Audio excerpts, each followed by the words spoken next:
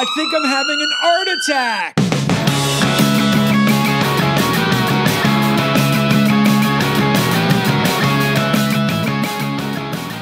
What's up, everybody, and welcome to another episode of Art Attack with your host, the extraordinary, talented, incredibly knowledgeable art historian Lizzie Daston, and myself, Bua. Today, we are talking about one of the greatest painters, artists that has ever been in the game, and that is Edgar Degas. And a lot of people pronounce his name. You don't have to be white trash or from the deep, dirty South to say Degas or Degas. I've heard it all. Have you really? Yeah. It's like people talking about Cezanne. They're like, do you know an artist named Kazan? And I'm like, Kazan, Degas, Kazan, Monet, basketball movie? But that's Shazam with Shaq. But Close. It's amazing how many people can't pronounce Edgar Degas. Well, it's actually Degas. Degas. En français, alors, c'est Right. Degas. Mais en anglais, Degas, perhaps, right? Well, initially, when he was born, his name was D-E space G-A-S, which means from Gars. So Gars is a region in France. And so that was how surnames worked. It's Edgar from Gars. But then he thought that sounded too aristocratic, and so he shortened it to Degas. Now, speaking of aristocratic, a lot of people think that because of his work, Degas was from the aristocracy. In fact, one of my best friends the other day, who's a very knowledgeable art historian and artist, was like, oh yeah, he was an aristocrat. He actually wasn't. Degas was from the upper middle class.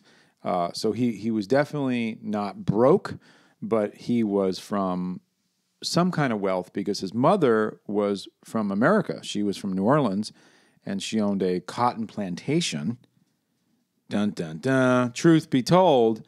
And his dad, I believe, was from Paris. And they all grew up, obviously, he grew up in France, and but he did grow up with a sense of security and enough wealth to allow him to do what he did. Right. And we have already talked about Degas a little bit in our episode on Impressionism, so I won't belabor the history too much since that would be a little redundant, but I think that we need to give some kind of foundation historically. Sure. So he was a painter in France at a time when academic painting was the establishment. So work that was incredibly precise in its execution and mythological or religious or historical in its narrative. And that was the kind of art that was just churning out of the academy, which was the establishment. And Degas and his colleagues, Monet, Renoir, Berthe Morisot, Mary Cassatt, they thought, let's do something really disruptive. Let's paint life as it actually is and not the way that we imagine it having been in the past. And so they are painting the contemporary moment, and they're doing it with a loosened wrist. And so their brushwork is dappled. We can actually see the artist's personality in their hand, in their touch. And they are painting en plein air, which was outdoors, as opposed to in a controlled studio. And all of that was really a way to buck the system in the mainstream. And initially, the Academy rejected them. And so they decided, well, we are just going to show our work outside the Academy. And they called it the Salon de Refusés, so the Salon of the Refused. And then that became the most popular, most informative, and also most authentic art form of the time. And Degas specifically was really influenced by photography, and we see that in his aesthetic choices. So typically, art, the subject is front and center, and that is a stable traditional choice. And Degas thought, well, what would happen if I moved my subjects off kilter? And so there are these diagonally sweeping lines in many of his paintings, and that comes from the freeing of the photographic gaze, but it also comes from Japanese prints, these ukiyo-e woodblock prints. that a lot of the Impressionists were influenced by, but Degas seems to have taken that aesthetic to a heightened level. So you went really far into his career. Let's back up a little bit. I said context. But some of what you said is actually not true. What is not true is that of the Impressionists, Degas was the academic. Degas was the École des Beaux-Arts academic prodigy of Jean-Dominique Ingres, who was a neoclassicist, and of course his teacher was Jacques-Louis David. Degas was a product of that lineage, and he also studied with a lot of other academics. So early in Degas' career, if we can just kind of go back a little bit, everything you said was right, but I just wanted to like adjust a couple of things just because my obsession with Degas is insane. So Degas was a real true academic and a real true prodigy, and I think he initially was one of those guys who was going to the museums. He was copying Rembrandt. He was copying Velázquez. He was doing a lot of master copies, a lot of academic stuff, a lot of drawing from Greek sculpture, a lot of antiquity drawing, which is what all of the children of the master students do, right? It's the typical education. And then early on, he was a historical painter. So he did a lot of historical scenes, and that's what he was showing at the academic shows. And no one really paid attention to him because he wasn't really doing anything different. So the difference was here, and here's where I'll make the adjustment, is that he wasn't a plein air painter. Mm-hmm.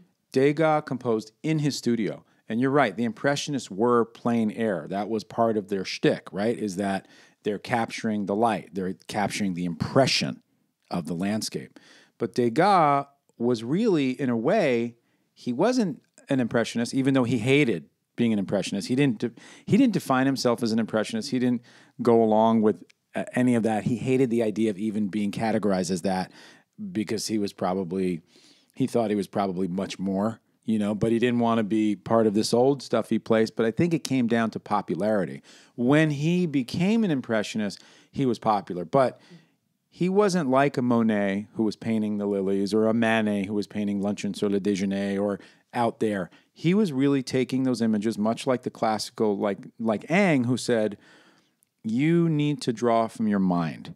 And therefore, he was able to take the sketches, the photography, whatever it was, and to build the paintings in his studio. He assembled the work in his studio, which did separate him artistically and philosophically from the Impressionists.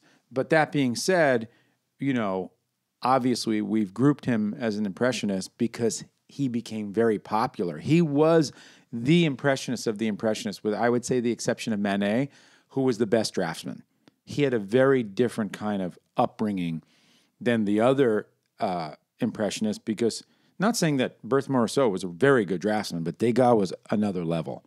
He was, and I'm really glad you clarified that. And it's interesting because in that regard, the fact that Degas actually did paint in his studio, and more than that, he painted interior spaces, as opposed to the Luncheon. He's painting inside dancer studios, and he did paint racehorses, and so that would have been outdoors, but he painted But he composed theaters. them indoors. Right. Yeah, and yeah. so in that respect, he is the most academic of the painters, but I think in his adoption of photography or absorption of those aesthetics, he's the most innovative. Mm-hmm. And so there's a little bit of tension between wanting to push forward and explore something new and then being tethered nevertheless to the past. And you're right, he didn't identify as an Impressionist. He called himself a realist, mm-hmm. which I think people don't really talk about because there is a realist movement in Paris that was spearheaded by Courbet, and that aesthetic is wildly different from the Impressionists. But what Degas meant by that term is that he's painting authentically with sincerity. And so it isn't realism with a capital R, but it is realism with a lowercase. Lowercase. Got it. Yeah, lowercase realist. So Degas, when he got into the scene, it was because he was at the Louvre, as he usually was, and he was doing, I think, an etching of a Rembrandt, I believe, and Manet came up to him, a stranger at the time, and was like, "Oh, that's pretty good, but you should do this, this, this, this, this." And he was like, "Yo, who the hell is this dude telling me?" And he was like, "Damn, he's right." And that became a lifelong friendship with Manet. He had a lot of respect for Manet in the movement, but I think that's what brought him into the movement. He did not have a lot of respect for Monet. In fact, he said that basically Monet was better as a mouthpiece than he was as an artist. That his paintings were beautiful decorations, basically equating it to wallpaper, and really didn't value him at all. On the other hand, he had a tremendous amount of respect for Pissarro, who was the Jew of the movement, and he was the academic and the mind of Impressionism. And the irony there is that Edgar Degas was a very disturbing anti-Semite. He did not like Jews. He was outspoken about it, and yet here he is with Pissarro. He's like, "Yeah, I don't like Jews, but I have some friends who are Jewish." One of those is just like he was a bigot. He was a sexist, but he respected Berthe Morisot. He was an anti-Semite, but he respected Pissarro. So there's all these contradictions of personality, and he was a curmudgeon introvert who really didn't have a lot of nice things to say about a lot of people. Right. And I'm so glad that you brought up the Pissarro situation. And if I may add one more thing that you're going to love before you go into it, because you're about to launch. I believe Pissarro was to Impressionism, in terms of him being the intellect, academic, philosophic Jew, as Motherwell was to the Expressionists. The abstract Expressionists? Yeah, absolutely. What? You made a contemporary reference. Because he was the intellectual, academic Jew. And I feel like, it's funny how, intellectually just activated that these figureheads are. I don't think Pissarro was the greatest Impressionist. But when I read Pissarro, I'm like, yo, he's brilliant. He's beautiful. You know what I mean? Like, he's saying some amazing things. He is. And initially, as you mentioned, Degas was very supportive of Pissarro and talked about the mastery of Pissarro's craft in the press. And then in 1894, there was a pivotal moment in French history, and it's called the Dreyfus Affair. Mm-hmm. So that was a huge schism, or produced a huge schism of anti-Semitism. And we have talked about Degas' anti-Semitism before, and I think that I may have said that he was a Nazi supporter, which is not correct, because at this point in history... There were no Nazis. There were no Nazis. Well, there were maybe proto-Nazis, sure. But the actual Nazis as the self-identified people who... The beta Nazis. Right, yeah. Who followed Hitler, not yet in definition. So anyway, Dreyfus was a member of the French militia, and he was falsely accused of giving governmental secrets to the Germans. Right. And there was just such hideous public treatment of Dreyfus. He was paraded around the streets, and the crowd screamed, "Kill the Judas, kill the Jew." And it was a really divisive moment that illuminated the anti-Semitism in Europe, but specifically in France. And Degas was a big anti-Semite, or at least this situation, it brought it to the fore, and it divided the Impressionists too. And he and Renoir, they were anti-Dreyfus, and then Pissarro and Manet were very pro-Dreyfus. Yeah. Mm-hmm. And when Degas was interviewed about his art, or when he was discussing it in some forum, and Pissarro came up, he was really negative about Pissarro. And then this interviewer said, "But previously you were very supportive." And his response was, "Well, that was before Dreyfus." Oh, yeah. Well, I'm glad to hear that Renoir was an anti-Semite, because I always hated his work anyway. Me too. He's the worst of the Impressionists. He's the worst. He's oh God, Renoir, and he's an anti-Semite. Done. Just get dead to me. Okay, attention, Louvre, Musée d'Orsay. Just take his work down. Throw it in the garbage. That's gross. Anyway, it's so weird, right? Because Degas is so good. You're like, God, I wish he wasn't an anti-Semite. Or a misogynist. Yeah, I mean, it's disturbing when you hear of these people who you love so much and who have added so much importance to the canon of art history, and then you hear their personal stories. That's a whole other podcast, right? That's like a Woody Allen, Michael Jackson type podcast that we will have about art. But it does mess with your head, and it's really hard to talk about that.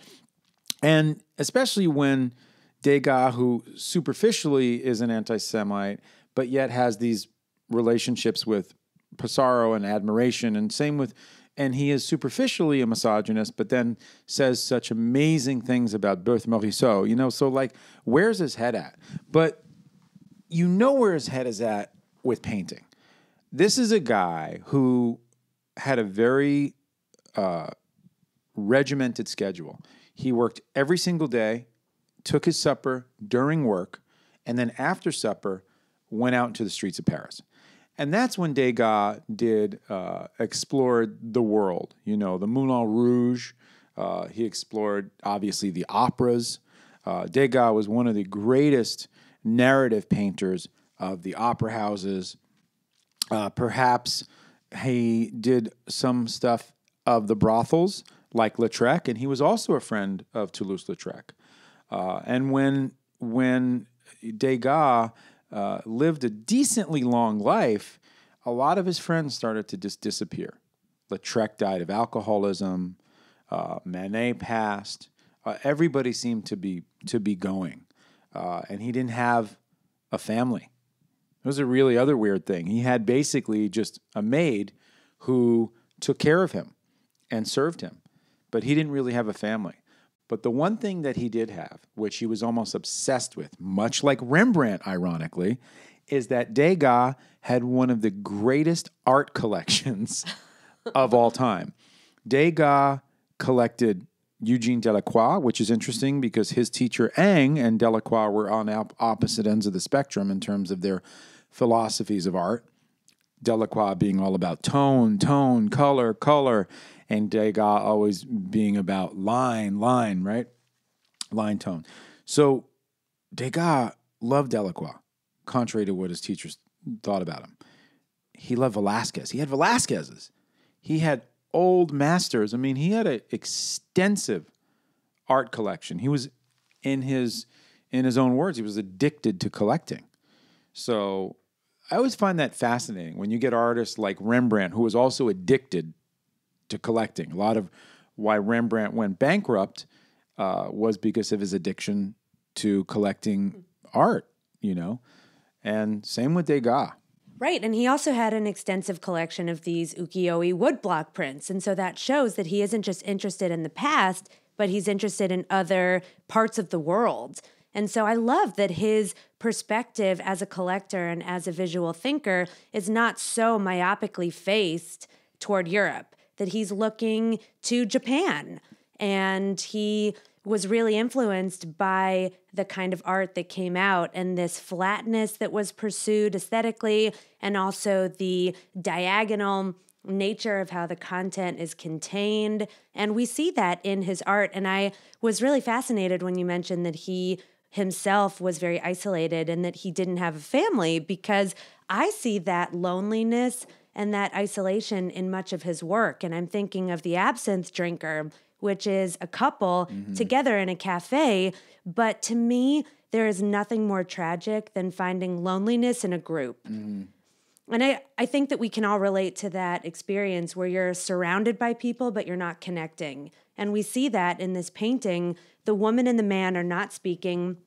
She is just in this delirious fog of the absinthe, of whatever, of her inner space, of her psychology, whatever it may be. But the colors are muted, which is atypical of Impressionism. The scene feels very crowded, and she just feels really lonely. And perhaps that's why Degas was attracted to themes like that, because of his own isolation from society. Yeah, and as Degas grew older and lonelier, his inner circle started to die and disappear. He became more introverted. He started to kind of not really go out as much, but a lot of that also had to do with the fact that he was going blind. Degas, early on, had vision problems, and a lot of some art history experts will say that his color palette, which became very vibrant and different as he got older, especially working in pastels, was because he was blind. And so he was using colors more experimentally because he didn't really know what the hell he was picking up. And the way that he did, to me, some of the greatest of his works are his later works, where he really became an official impressionist, right? A lot of the bathers. When you look at Degas' bathers, whether they're the monoprints, which are gorgeous, or they're the pastels, they were just like, they were unbelievable because he was able to get this kind of feminine, like you say, it felt like a Japanese woodblock, but it was pastel-y. The femininity, but the gestural movement with this kind of draftsmanship and this really beautiful colors. It's works that you can't even explain how powerful they are. And yet it's just a single figure bathing, right? It's Right. weird. Well, and you're looking down on them, you know?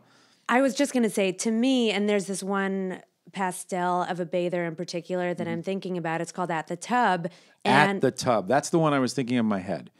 At the Tub. Right. And I would like to try to unravel the power of that particular image, which on its surface is a really everyday, mundane activity. We have a woman bathing in a tiny tub, but as you mentioned, the perspective is so drastic. We are looking down at her at such a sharp angle that her nudity, which is functional, not sexual, suddenly becomes warped in this voyeuristic space.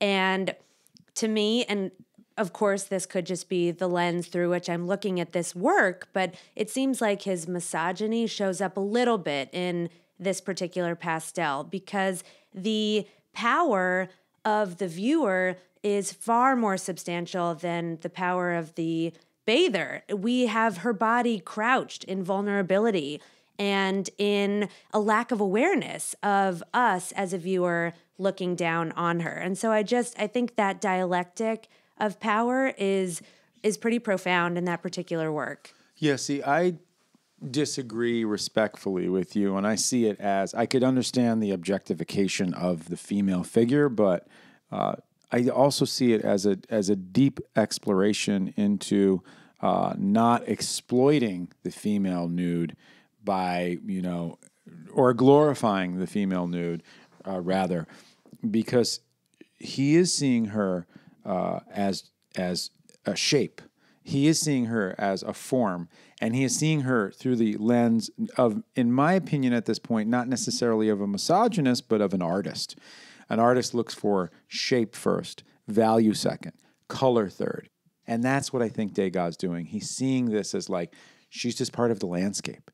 And in a way, it becomes a figurative landscape painting where she is shape first, value second, color third. And I'd like to talk about, just to derail for a second, about how he used pastels, because from my understanding, and pastels is freaking gorgeous. Like if you can really paint with pastels, you can get some great colors. I think that Degas has to be, on a technical level, considered probably the greatest pastel artist I've ever known.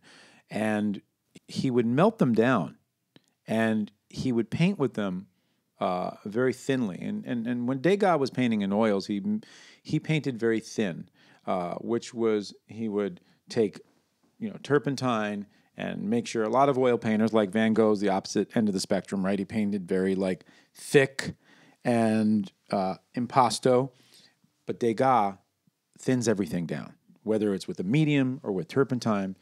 Now with Turpenoid, no one's using turpentine anymore, but he would thin it down, and much like he would do with the pastels, he would thin it down, he would paint it with a brush, and then he would draw over that with pastels. And he would kind of get he would get a layer that would dry, and then he would be able to paint on top of it with chalk, with pastels. So his technique, which he probably cultivated after time of experimental, use, he figured out a way that worked for him, and he was able to master it. And we see it the most in his ballet stuff. His ballet work is just really beautiful. He was able to go behind the scenes of the ballet. They let him backstage, and he was able to draw and compose and take it back to his studio, plan it out, and compose it. Some of those compositions are so beautiful. I mean, we could have a whole show on just his ballet work, but some of that work is just so freaking beautiful. It's like hard to look at. And his sculptures, which now we look at, we go to the Norton Simon Museum in Pasadena, you could see Degas' bronzes, which are gorgeous. But apparently back then they were scandalous because he actually took the gear, the actual paraphernalia from the dancers. Did you know that? I did. And when we say they, I think the more accurate term would be the sculpture that he released during the time of his life, which was the little ballerina, age 14. That was scandalous. And but it wasn't because of the clothes? No, it was because of the awkwardness of the way that he sculpted her. That people just expect, I guess, the bodies of ballerinas to be delicate and lithe and in movement. Mm-hmm. And there was something truthful, but a little bit transitional about the way that Degas rendered this little girl, that we see the awkwardness of a transitional time. Mm-hmm. And he did put real objects in with the bronze. And so her hair is tied by an actual piece of cloth, for instance. And it was really sad for Degas because he was so excited to transition into sculpture. And the way that this work was received was so negative that he said, I'm never working in sculpture again. That's it. But then, as you mentioned, that he's starting to go blind, out of necessity, he worked again with wax in order to, he can't see the human form at this point, really. And so he's sculpting it in order to understand it. So we have tons of wax sculptures of women, specifically nudes, with these awkward leg positionings, and they are raw, and you can see sometimes the artist's thumbprint in the wax. So he, right before he died, said to his family, I never want these to see the light of day, because he was so upset about the reception of this one bronze that he released publicly. And his son was really opportunistic, and so after Degas' death, he had the wax sculptures cast in bronze, and so it's a process called the lost wax technique, and so it destroys the original, but it creates a mold from which multiples can be produced. And even though his father would have really been furious and so embarrassed, the son wanted to make money off of him, and so that's why we see tons of Degas sculptures, but the only one that Degas sanctioned was the ballerina age 14. That's amazing. And, wrapping it up, because we can go on ad nauseum about Degas, but, he was able to take the simple things in life, the dancing, the ironing, the bathing, and make it a story. And it was stuff that goes on behind closed doors that you would never really think warrants or deserves to be painted, right? So that artists today, like there's a really wonderful artist named Skip Lepke, Malcolm Lepke, he does the same thing, a la Degas. A lot of people do. But it was Degas who was really saying, look how beautiful this is. Look how charming this is. Whether you look at it through the lens of misogyny or I look at it through the lens of exploration and shape, we can see that he's taking a world and a time and a place, and he's made it very beautiful for all of us to enjoy. It was the kind of art that as a kid in New York, everybody had a Degas in their bathroom. You know what I mean? Because it's like soothing, it's peaceful. The colors are really like something grounding about his work. Yes, and actually that just reminds me quickly of an anecdote, which is going to be the most privileged, bougie thing that I will ever say on the show, but it actually is relevant, and so I think that it is worth mentioning. So just a little bit of backstory. As I think we've talked about, my grandfather was a very successful writer, and he also had a really extensive art collection, including tons of prints and drawings and paintings, and he loved the Impressionists. And before he moved houses at the end of his life, he said to me, and I was taking art history at the time, he said, you can pick out any two works that you want in this one hall of drawings and prints. And I thought, amazing, because I know what's valuable. So I picked a Mary Cassatt print and a Degas drawing. So I've been holding on to this drawing for ages. It's of a ballerina, really beautiful. So then I think, I'm going to sell this shit, and I'm going to be funded for the rest of my life. So I go to an auction house with the drawing, and they said, we think it's fake. And they explained why. And you mentioned at the beginning of the episode that Degas was an incredible draftsman. And it's true. His lines are continuous. And I wasn't looking critically at this drawing that I had, and it was very staccato with the movements. There are all these little crosshatches. And I thought, oh, God, I don't want to bring this to an authenticator because it's so embarrassing that I didn't know, and that I guess my grandfather didn't know either. And so this gets into a whole episode of fakes and forgeries. But the reason I'm sharing this is because I asked them, well, what is the process of authentication like?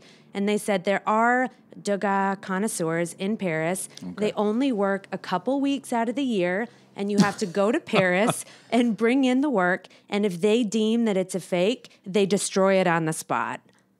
Wow. I know. So I would just go there with strapped and be like, you can not touch that because you're going to get fucked up. I'm from New York. You know what I mean? That would not happen. But that's crazy. But you should do it anyway. No, because it's a reminder of my grandfather. No, I don't want it to get destroyed because it's totally a fake. But it's it is a fake, right? I think so. Just give it to me. I'll show it to you and you'll tell me. Yeah, give it to me. I'll tell you if it's a fake or not. They don't know what they're talking about. Okay, guys, thank you for this amazing episode on Edgar Degas. If you don't know him, definitely check out the YouTube because that's where we're going to have all the visuals. And you will know him because he's an absolute master. And you want to say anything else? Oh, and by the way, we do this for the love.